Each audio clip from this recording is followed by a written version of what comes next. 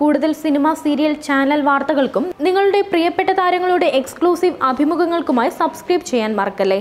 മലയാളത്തിന്റെ പ്രിയ ഗായികയാണ് റിമി ടോമി. ഗായികയെ എത്തി പാട്ടിലൂടെയും തന്റേതായ അവതരണത്തിലൂടെയും നടിയായുമെല്ലാം താരം പേരെടുത്തു. ഈ അടുത്ത കാലത്താണ് റിമി വിവാഹമോചനം നേടിയത്. ഇതിന്റെ ദുഃഖങ്ങളെല്ലാം മറന്ന് റിമി ഇപ്പോൾ ജീവിതം ആസ്വദിക്കുകയാണ്. ഇപ്പോൾ താരം പങ്കുവച്ച ഒരു ചിത്രമാണ് വൈറലാകുന്നത്.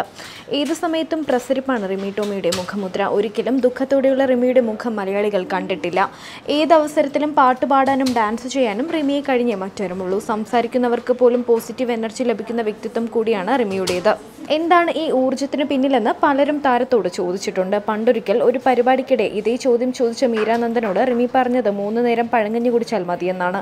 അത് സത്യമാണെങ്കിലും അല്ലെങ്കിലും റിമിക്ക് പഴങ്കഞ്ഞിയുടെ ഒരു പ്രത്യേക സ്നേഹമുണ്ട്. ഇപ്പോൾ അത് വെളിപ്പെടുത്തുന്ന ഒരു ചിത്രവും റിമി പങ്കുവച്ചിരിക്കുകയാണ്. തിരുവനന്തപുരം ജില്ലയിലെ മംഗലപുരത്തെ കാന്താരി എന്ന ഹോട്ടലിൽ നിന്നും പഴങ്കഞ്ഞി കുടിക്കുന്ന ചിത്രമാണ് റിമി ഇന്ന് ഇൻസ്റ്റാഗ്രാമിൽ പങ്കുവച്ചത്. കൂടെ നല്ല കൊഴുവ ഫ്രൈയും മീൻകറിയും ടേബിളിൽ കാണാം. ഇടയ്ക്കൊരു പഴങ്കഞ്ഞിയൊക്കെ ആവാമെന്നാണ് ചിത്രത്തിന് അടിക്കുറിപ്പായി റിമി നൽകിയത്.